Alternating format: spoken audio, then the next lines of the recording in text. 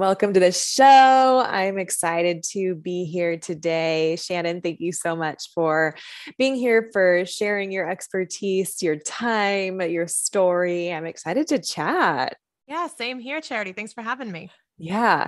So let's dive on in because I know everyone is dying to learn about not just like where you are now and what you're up to, but really what got you to where you are. So let's dive in with your meant for more moment, that moment where it's like, oh, like, okay, what I'm doing is no longer working. I have to shift. I have to change something like I'm being called to level up and like you took massive, crazy, imperfect action to get to the next level. So let's chat a little bit about one of your meant for more moments. I'd say one of them, I'd say that kind of spiraled into multiple was I actually, and this isn't meant to be too sad, but I was literally with my dad on his deathbed. And he said to me, when I asked him, I'm like, so what am I supposed to do? I was actually didn't know he was on his deathbed at the time. I knew he was in the hospital, but we were talking about career, work, stress, other things. And he was an accountant, and so am I. And I asked for some advice on careers. Like, I'm unhappy. What do I do? And he just said to me, whatever the hell you want, Shan. And that was kind of it's very simple, but earth shattering thing to hear because up until that point, I had received guidance on literally everything to do in my career and in my life from him. So it was all the way from what college courses to take to graduate with enough credits, when to sit for the CPA exam, what order to take the test in, what type of work to do, what industry to go into. Was like I had his advice all the time through my entire career for 6-7 years. And I made manager at a big four firm, and I was sitting there with him, and I said, I'm just not feeling fulfilled. I don't know if I want to make partner. Like, what do I do now? And he goes, whatever you want. You did it. You did everything I asked you to do. And I didn't realize that there was a stop in that path that's paved. I walked the whole path with him, and then I stood in front of a ton of unpaved road, and he said, go whichever way you want to. You're here. And it was very much overwhelming to then be faced with those decisions. But I realized that, oh, I really am in control of what I want to do completely. I don't need to fall into a mold. I don't need to walk a carved out path. I can just do whatever I want to do, and I'm okay. And that was kind of my first moment where I realized I was okay with the abstract of not knowing where I was going next. I love this. There's so many really great nuggets in here. Mhm. As far as I think we could touch a little bit on like even this, what you said, like the societal norm of like being guided our entire, like every step of the way of, okay, here's what you do. And you go to this school and then you go through, K through 12, and then you go to college and then you and Right. then you do that, right? Like the typical, like 9 to 5 of every, like what's like the norm of everything of what everyone says we should be doing Right. compared to, okay, I did those, I followed those directions and I'm still not fulfilled. Or like, what's next? And now I'm faced with this unpaved road. So maybe someone is experiencing that. Maybe they've taken all the steps, they've done all the things as they're listening to this, and they're like, Shannon, I'm there standing at the unpaved road. Like, what is next? What the heck do I do? How do I move forward and begin to pave a road? What did you do in your story, and how can you encourage those people? So I had to learn because I'm an Enneagram 3 to the nth degree. Oh, me too, girl. I had to learn how to figure out what made me happy, not what I was good at. And the problem is for people like maybe both of us is I didn't know the difference between those two things because being happy was being good at something. Mm. So just because you're good at it doesn't mean it makes you happy. Even if you feel satisfied and you feel productive and you feel these things, it's like, does it actually make you happy? And I was really good at what I was doing at work. Um, I was revered, I guess you could say, for what I was able to do. And I was a high performer and I was successful, but on paper to every metric and measurement you can think of, I was doing very well. But I was like, am I happy? No, because after my dad passed, I was traveling 4 or 5 days a week for this big four firm. And I was exhausted. And I said, I just want to go home and like have a community, have family. And I just discovered a whole new appreciation for the things that were not accomplishment driven, that were actually making me happy and giving me more energy and actually rejuvenating my life and my feelings. So I just said, I need more balance, if you will. I hate the term work-life balance, but I needed to get back into a rhythm of doing things for me just because, instead of for a purpose or for an achievement, accomplishment, or recognition. I wanted to make sure I was doing something that I actually wanted to do, and examining that and actually taking a step back and saying, and I've since kind of bucketed this into 3 circles, which I call the way to find your purpose is, what are you good at is circle 1. What do you like to do is circle 2. And then circle 3 is, do other people need this from you? And that's actually the one people skip. They do what they're good at and they like, but I'm like, but is there a market for it? Is it something that's needed? Will you serve a greater good by doing this? If you can find a combination of those 3 things, to me, that is your purpose. So I just got on a quest to find, what am I supposed to be doing, since I didn't have that rubric, if you will, to follow from my dad anymore. That's so good. Love that. Those 3 circles. What are you good at? What do you like to do? And then do others need it, or are they willing to pay you for it? Mm-hmm. Yes. Right. I love that.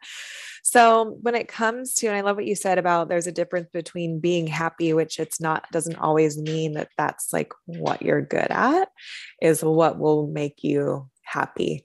Or I know for me, I've experienced the times where it was like something that I was good at and I was happy with in the past no longer made me happy. And it began to like feel like drudgery, and I began to like hate it, right? Like this was like how I transitioned out of my being a health expert and being a personal trainer. I just like started to just show up and be like, ugh, like dread, like not seeing the people, because I loved my clients, but it was just like the daily of what I was doing. And I just needed to change it. So what are you up to at now that you have kind of paved this path, that you have found, right? Like you found what you were good at, you found what you like to do, and you found what people are willing to pay you for. Right. What I actually unpacked was, and at the time when I was transitioning out of my big 4 firm and into corporate, was I realized I loved to teach.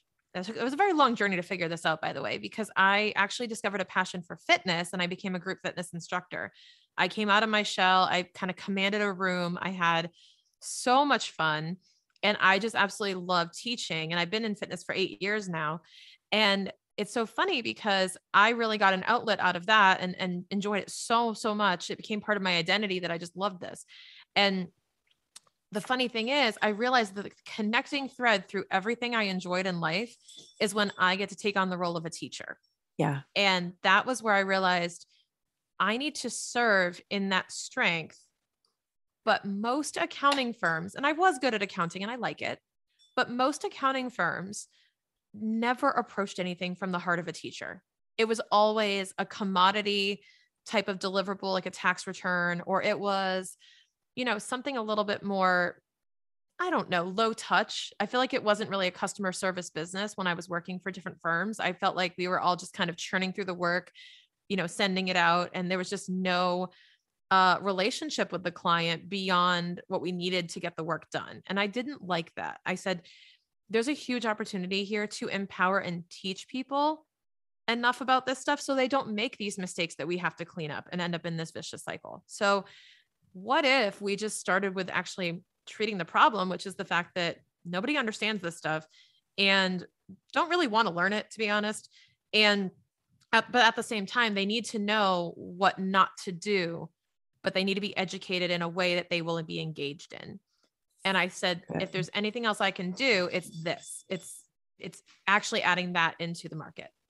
That's so good. And I love that what you said, like serving in your strengths, and that you found that common thread. It was like, gosh, like every time I lit up, it was when I was doing like this common action. I was teaching it this, or I was teaching it that, or I was teaching it this. So I love that you said that. Like for me, it's when I follow the call to be a communicator. So when I am speaking or facilitating or the podcast or like writing, like in my books or in my blogs or on social media, it's following the call to be a communicator, right? Right. Maybe if you're listening, for you guys, maybe it's hospitality. Like my mother-in-law, like she lights up like when she is just like hosting people and hospitality. Maybe it is, some other thread that you can kind of look back at your life and find the common thread of, no matter what industry you are in, no matter what room you are in, this thing that I was doing, this theme that I was doing, lit me up. And if you can do that, then I think no matter what industry you're in, it's like you're gonna really thrive. So let's kind of pivot into a little bit of what you were just talking about, as far as like the common financial mistakes, like the what not to do's, like the typical things that people struggle with when it comes to their numbers. They're like, you are the numbers girl. I am not the numbers girl. So I'm gonna let you take this conversation away. Sure. So as far as examples of what that actually includes, right? So I'll start with this. I didn't realize, because I grew up in a house where my dad was an accountant. Like I learned all this stuff when I was very young, kind of like you just learn stuff. I don't know where we learn certain things, certain habits, certain like common sense items, right? But this became ingrained in part of my common sense. And it took me a while to realize that it was not common sense for other people. Mm-hmm. And that was learning how to come from a place of like patience and grace with it was a process, because I'm going, what do you mean you didn't learn this? And then I realized like, now I realize when I learned it, because you don't remember when you learn certain things. Right. So I realized that we had to go back to the beginning. And one of the things that I realized about my entrepreneur clients is there's some real deep rooted fear around money and anything around the topic. So where we always start is looking it in the face and understanding that you have complete control and power over money. It's not a bigger concept. It's not this like evil element in your life or whatever you associate with it. Right. And I was realizing that there's a ton of folks out there, maybe you're one of them if you're listening, who receives maybe communications, letters from the IRS, or anything that looks like it could relate to your finances. And you just kind of like keep that envelope closed and let it stack up on your desk and go, I'll deal with that later. And I'll tell you, that is the only way to actually have it turn into a problem. And the irony is people are so afraid to open that because they're afraid they're in trouble. But what gets them in trouble is leaving it on the desk. Mm-hmm. And there's this constant cycle of irony of, well, if you open it, you won't be in trouble. Yeah, it's like a self-fulfilling prophecy. Like, exactly. I'm going to get in trouble. I'm not going to open it. Exactly. So my number one thing is just like, stop avoiding it. And honestly, if it's so trauma ridden where you're just like, I can't even open an envelope, or I can't even look at my bank account balance, there's some other stuff to address there. Like there really is some other stuff to address there that we have to attack first. But that at a minimum, you should not be avoiding your finances. This is something that is going to be so powerful. I mean, you worked in fitness just like me. If you don't have your financials, it's like saying you don't have your calories in, calories out, your macros done, or your history of what you've been able to lift or reps or weight, and having your personal trainer give you advice. It's like, I don't have any data. I don't know where you're at. I don't know where you want to go. That would be a conundrum for someone in that position. And it's the same with me and my clients. So having a good understanding of where do you want to go? Where are you now? And just being able to look it dead in the eye and say, this is where I'm at. This is where I want to be. Help me get there. Mm-hmm. I love that. And I love what you're saying, where it's like, I feel like money, even the numbers, as annoying as they are, I'm like, here's my realness coming out, right? Like as annoying as they are to look at for me, I actually really like what they tell me or the feedback that they get, right? So whether it is like the numbers of like how many sales per day or what products come in or whatever it is, or what's in my bank account, and then, shifting things into different savings accounts or whatever that might mean. or even like now going into like lead gen, or right, like how, like I love what the numbers tell me as feedback.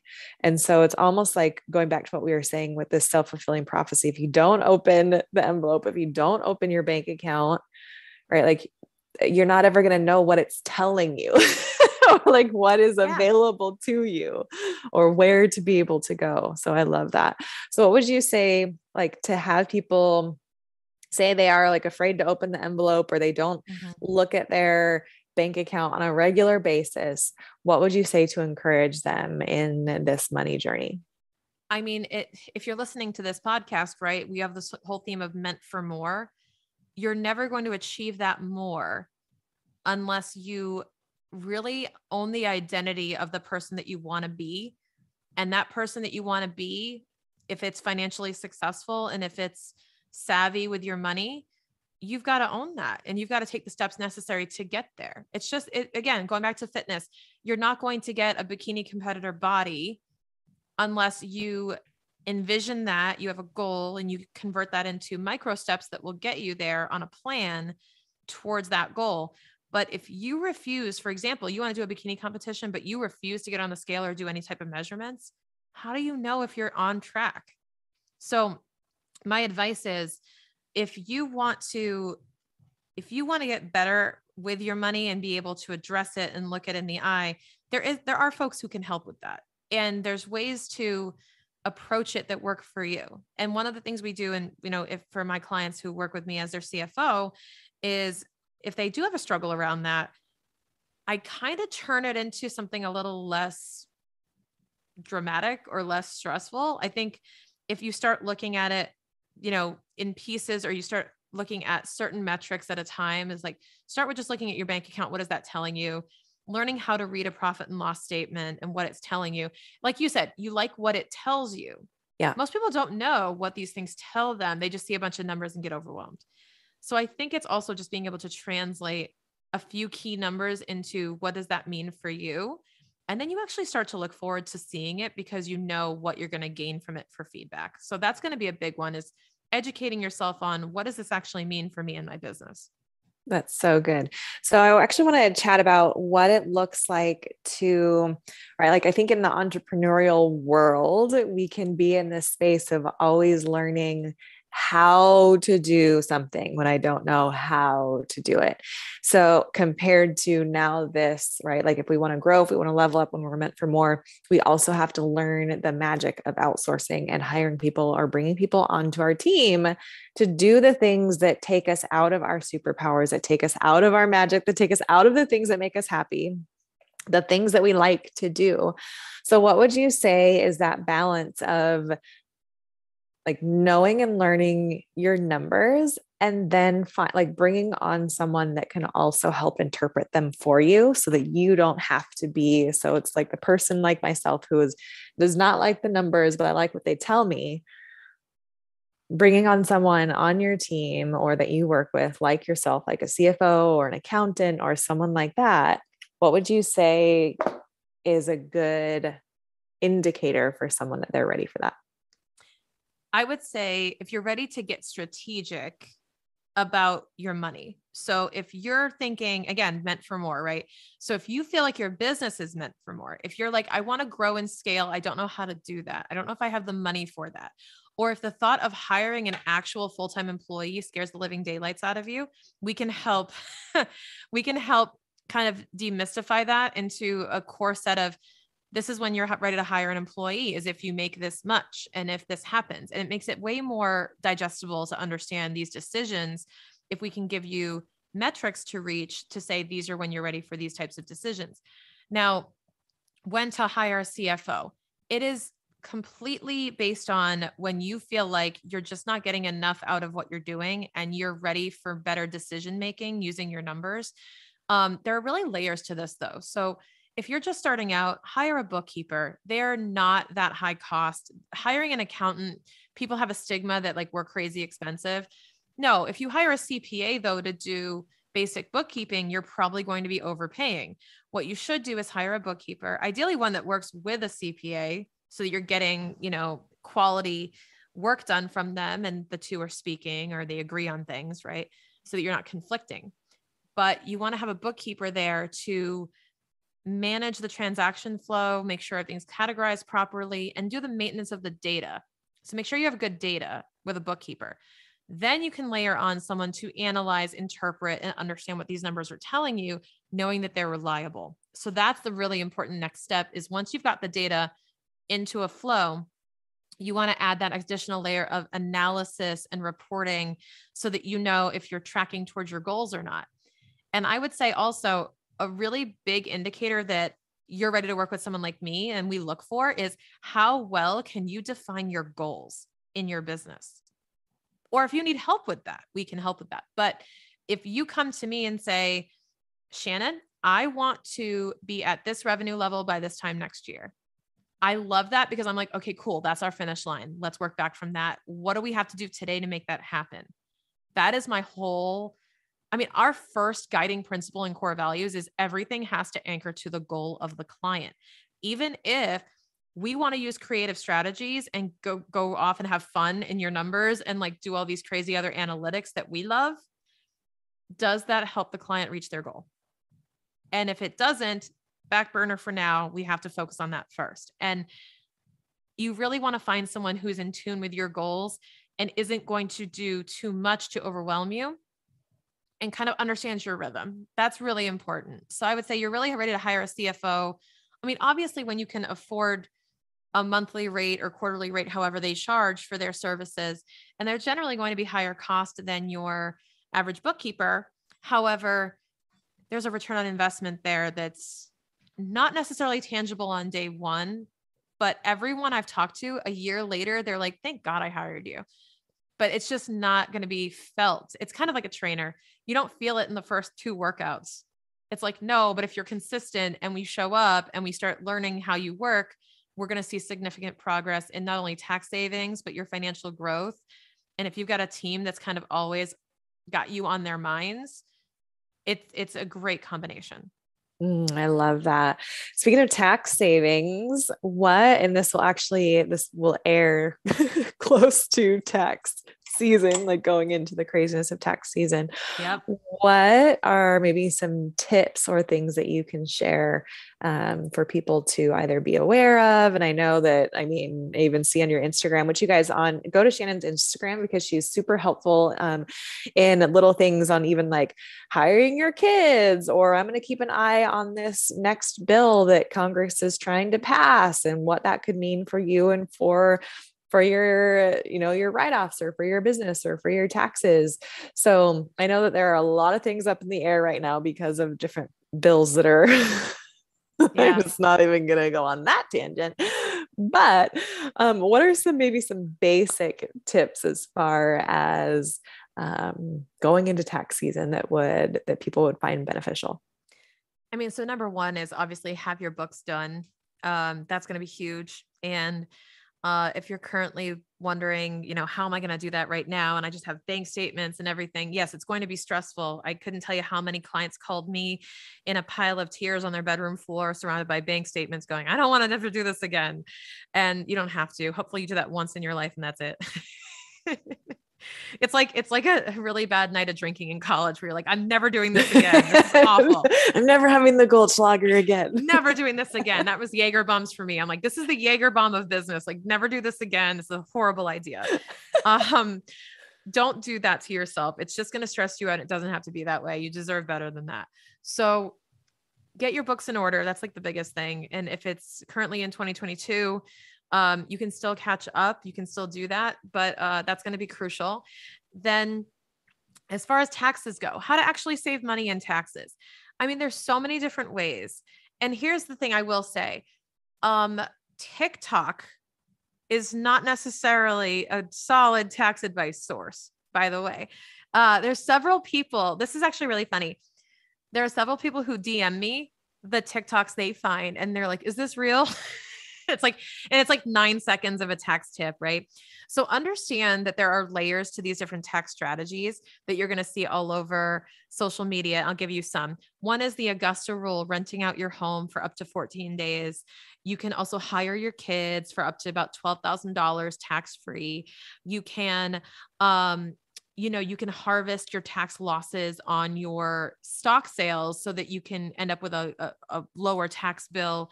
There are so many things you can do to lower your taxes, but not every one of them makes sense for every person. And there's an iceberg here of you're going to see tax tips that people share, but there's this whole other below the surface with a set of if this and if this and if this and if this, that where it applies to you.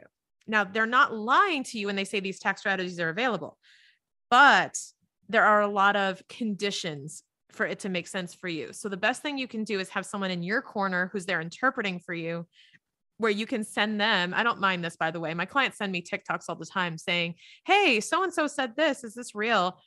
And I say, yes, but not for you. Or yes, but here's what you have to do to make that happen. And sometimes we have those really good conversations because they found research online. But I would say that there's a ton of tax strategy that people are not tapping into that we really can use as business owners, especially as business owners, because the IRS wants to incentivize us to do certain things like hire people or to buy more equipment or purchase things at the end of the year to lower our tax bill. So really, if I had to encompass it into one big strategy, it's your goal as a business owner. And remember, this is kind of a mindset thing. Your goal as a business owner is to maximize your business expense deductions, because you're taxed on the profit after those expenses. So from a tax standpoint, you basically want to be at the lowest profit possible. What that does not mean is you actually want to be at the lowest profit possible. There's a difference between reality and tax return. Tax return wants to show the worst side of you, right? Everybody has a worst side, like right, left, right? They want to show the ugly side of your business because they want to showcase that you don't owe anything and that you have a very low taxable income, which is strategic. However, a lot of business owners connect their own sense of accomplishment and self-worth to the number on their tax return as their net income. And I had a conversation with a client about this recently where they were associating their actual, like, I was a failure as a business owner this year because I had a loss. I go, no, you had a loss because you depreciated property. You took advantage of the home office. You took advantage of the Augusta rule and you did this. And because of that, you could reimburse yourself. And a lot of this money became pre-tax. And then when we took that out, you ended up with a loss. This is a magical combination. This is what I live for, is to see this result. I'm like, this is an A+ in my book. But yeah, they saw a loss. You got paid. Yeah, you got paid. But they saw a loss on their books though and thought, I got a D as an entrepreneur because I'm not making money. There's a very different interpretation of these numbers. And what I fear are business owners not understanding what they're seeing or what lens that's coming from, what story that's trying to tell, and then taking that, internalizing it, and then reflecting that in their, self-image of themselves as a business owner. And I never thought I would have that problem. I would think like, oh, everyone wants to lower their taxable income. Not necessarily. A lot of people associate that with something different. That's so good. So as we round out here, I know people are going to have tons of questions and want to come dive into your world. And I'm sure like, what about this? Like, what is the Instagram reel that's popping into my mind right now? It's the, like this thing, and you just write it off and you just write it off. The Schitt's Creek audio. If you guys haven't seen that episode of Schitt's Creek, I live for that clip. I live for Eugene Levy going like, that's not a write-off. And I'm going, and I'll tell you, every client sent me that clip as soon as it aired. And they were like, oh my God, this is you. And this is me. I loved it. It was so great. And who pays for that? I don't know. Just the write-off people. Like it's so funny. Exactly. So I love it. Well, you guys make sure that you, Shannon, let us know where they can find you. And you guys make sure that as you're listening to this, that you go find her on Instagram. She provides a ton of value. And I know that people are just going to have questions for you and want to learn more about you. So where can people find you? The best place, as you mentioned, is on Instagram. I'm at Shannon K Weinstein on Instagram, but now I'm tempted to look at a handle, the write-off people. I want to be like at the write-off people. If that's not already taken, sorry if it is, but no, I'm at Shannon K Weinstein on Instagram. You can find pretty much daily tax tips and stuff there. My blog is linked there, everything. That's kind of my storefront. So check out everything I have there.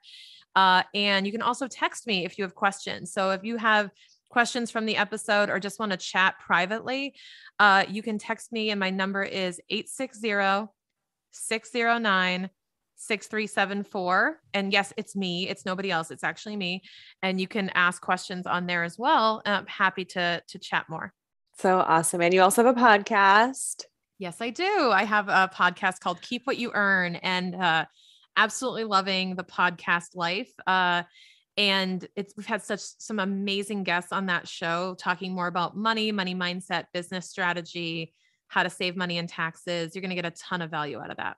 Awesome. You guys will make sure to dive in. I'll have everything in the show notes as well. Shannon, thank you so much for being here. It's always so great to connect with you, and looking forward to not only diving more into your podcast, but really sharing what you do with other people, because yes, in their journey for being meant for more, knowing what their money is telling them and how to be able to use it as a tool. I like, even as our coach, Chris Harder, even as he says, when good people make great money, good people make good money, they can do great things. And that's what this really is all about. So Shannon, thank you for your time. Thank you. Thank you so much for listening to the show. I hope it brought some value and some fun into your business and life. Remember to rate, review, and subscribe to the podcast, and even share the episode with a fellow business bestie who you know will love it. It helps us continue to attract top-level guests and reach more and more women who are on their journey in business just like you. Remember that when money gets in the hands of good women, great things happen. Cheers to your success.